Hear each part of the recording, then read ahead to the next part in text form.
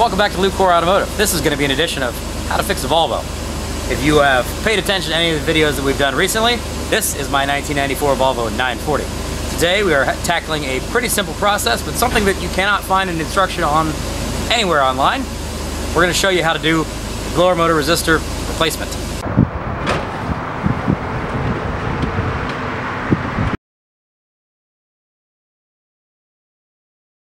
So, blower motor replacement.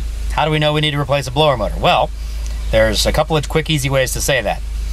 One, it doesn't blow. It does blow, but it only blows either not blow or all blow. What I mean, we're on 4, 3, 2, 1, 0. No difference all the way through. On 5, we've got a hurricane. I don't know if you can see my beard moving, but it's happening.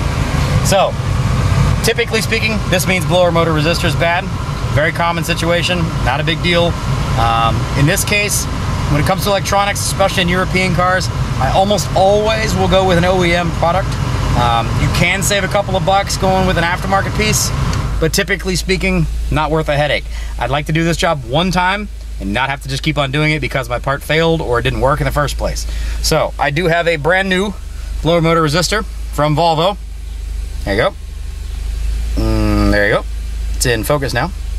So brand new blower motor resistor from Volvo. We're gonna get that guy put in here. So how do we do this? Simple. Well, pretty simple. Your blower motor and your blower motor resistor sit inside your glove box in here.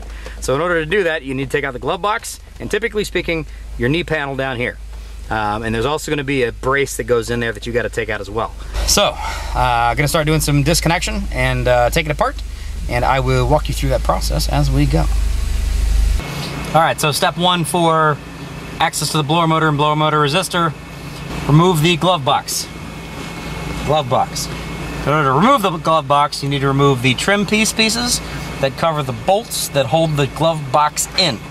Now what I'm talking about is right here. See these little pieces here? These are not actually pieces of the glove box. These are actually trim pieces. You can see somebody has wedged on it there. Boom. And boom. There you go. Now we've got bolt. Once those pieces are out, this glove box will come out and give us access to everything else. So one thing to note here, these actually on mine are T20s. On other vehicles I have seen these be Phillips heads. So you may end up needing a T20, which is a nice little handy piece here. Or you may be able to use this with a Phillips head screwdriver, depends on your situation. Either way, bang, bang, boom, those guys come out. All right, so now that we've got our shroud off from inside the glove box, we're going to move to underneath, which is the knee panel, which is this guy here. This has to come off, otherwise you have no access to where you need to be. In order to get that off, you have 2 10mm bolts. One here, right here. One right here. You've also got a couple of little screw tabs there. And then this whole piece will come off underneath. One thing you'll probably notice from a car this old, somebody's usually already been here and done this before. So you will oftentimes find stripped head bolts or stripped issues. These were supposed to be T15s. They weren't. These are 10mm that are underneath this. Hopefully they are on yours as well. So we'll get those off and we'll keep moving.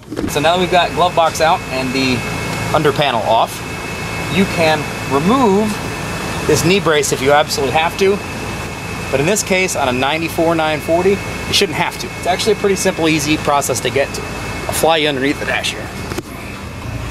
So this guy right here is your blower motor resistor. Pretty simple to get to, no big deal.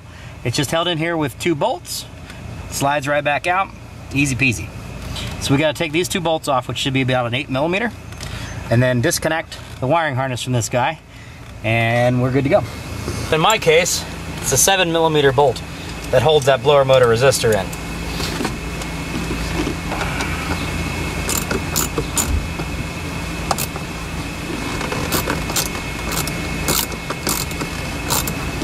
Alright, this top one is going to be a bit more difficult.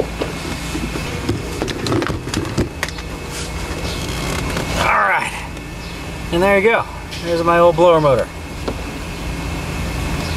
So, disconnect all of these pins. Came out of that little hole.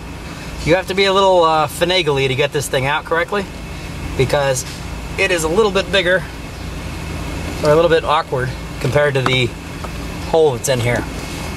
So you gotta be a little bit careful, a little bit wibbly wobbly to get it out of there.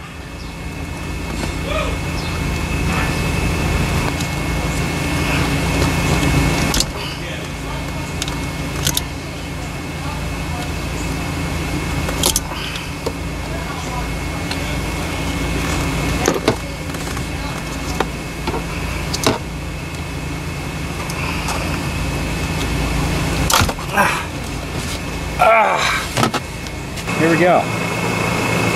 Old crappy crusty part on the right. New shiny piece here. Again, verify your parts are the same setup. Once before you start plugging everything in. Same plugs, same bolt pattern. Everything is good. Except for that one is singed and that one isn't. So there we go. Put the brand new piece in. We should have our blower motor back. So, how do you install it? Do everything we just did backwards. Pretty much. Piece of cake. Here we go. So we've got big connector, middle connector, end connector. So big connector.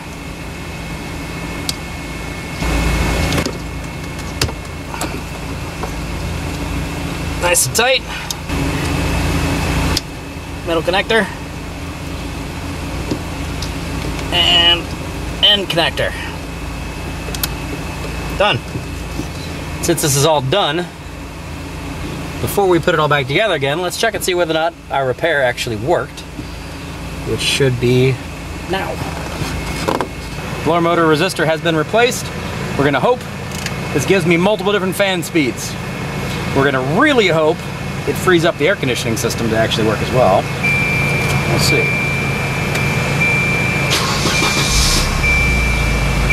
Okay.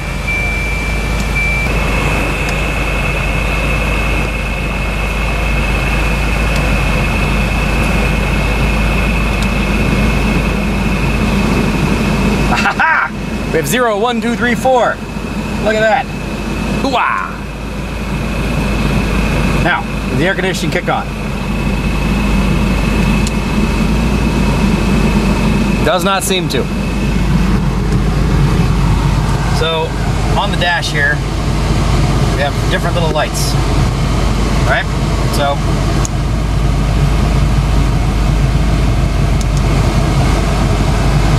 actually,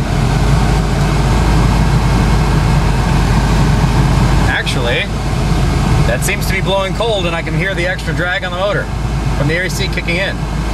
So maybe our light just doesn't work on the dash. That is most certainly blowing cold air out. Ha-ha! We are champions. It works. Congratulations, you have replaced a blower motor resistor, and we have shown you how.